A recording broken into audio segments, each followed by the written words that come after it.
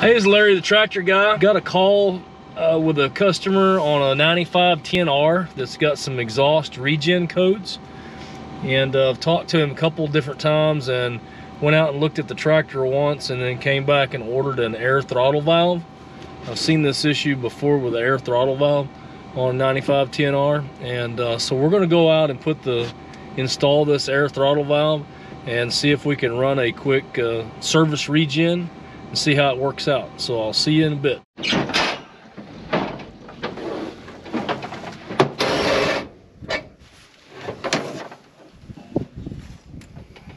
So we're looking at this air throttle valve, which is right here.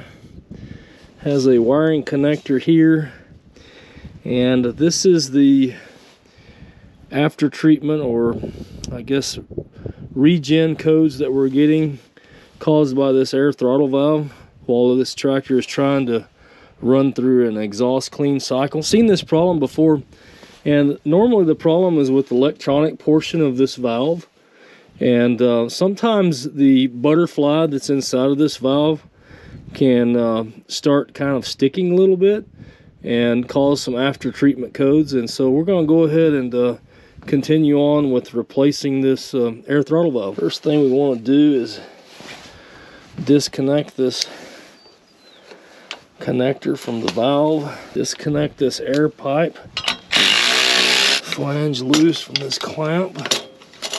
Okay, now we'll have to remove these 4 cap screws to remove the air throttle valve.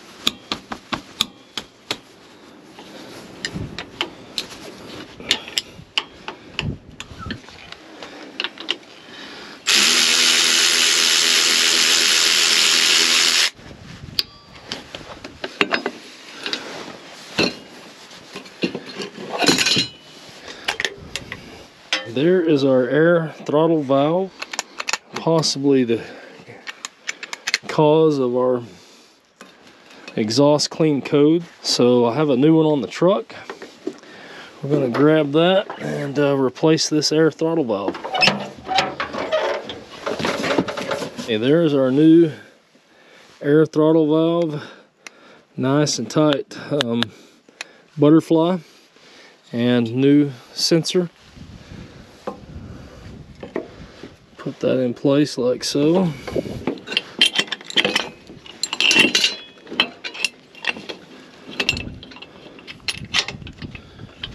We'll go ahead and put our air pipe in place, even though we don't have the bolts tight yet. If you can kind of see underneath here, there is a kind of a support bracket. And so I'm going to kind of loosely install those bolts to kind of hold that in place until we tighten these 4 cap screws that actually hold the air throttle valve in place. As you can see, this support bracket is fairly loose. It has quite a bit larger holes than the actual bolts so that you can adjust the support bracket.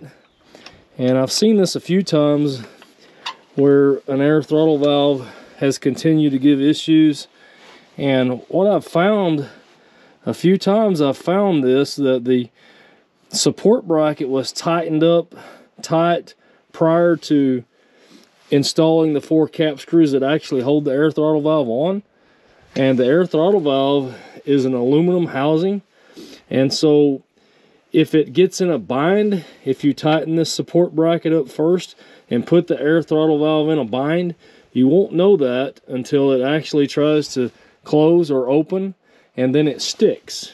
And some of those sticking issues can be caused from not following the proper procedure of installing and tightening up the air throttle valve. So I'm just going to kind of run those bolts up somewhat loose. Then I'm going to get my 13mm wrench, and then I'm going to draw those mounting bolts of the air throttle valve up pretty evenly. Try to keep that from having any binding issues. Okay, so now we can tighten up our support bracket. Okay, go ahead and install our air pipe. Plug in our temperature sensor. All right, so now we've got the air throttle valve installed, and we're going to hook up Service Advisor and see if we can run a service regen, exhaust clean, and make sure that everything works out the way that it's supposed to. Got my EDL hooked up, got Service Advisor on, live connection going, pulled up the regeneration abort source identification test within Service Advisor. It looks like that 29.090 air throttle valve position invalid. I'm pretty sure that's probably what's causing our regen issues, and so we're going to initiate an exhaust clean and pull up some data points to monitor that, to see what the soot load is. The original complaint was the customer was having to stop and initiate a parked regen multiple times in the field while plowing. So we've got our EDL connected to the Service Advisor port on the tractor. We're going to initiate a service regen. We're going to go to diagnostics. We've got multiple codes. We're going to go to test, and I want to look at the last codes generated. We want to look at regeneration abort source identification test. We want to run that test real quick, and I'll show you what I'm talking about. So this test will display the causes of the last 5 aborted DPF regenerations. So I'm going to click OK. Okay, there's one that ignition was switched off during regeneration. And then we've got DPF active regeneration not allowed. Got another ignition was switched off during regeneration.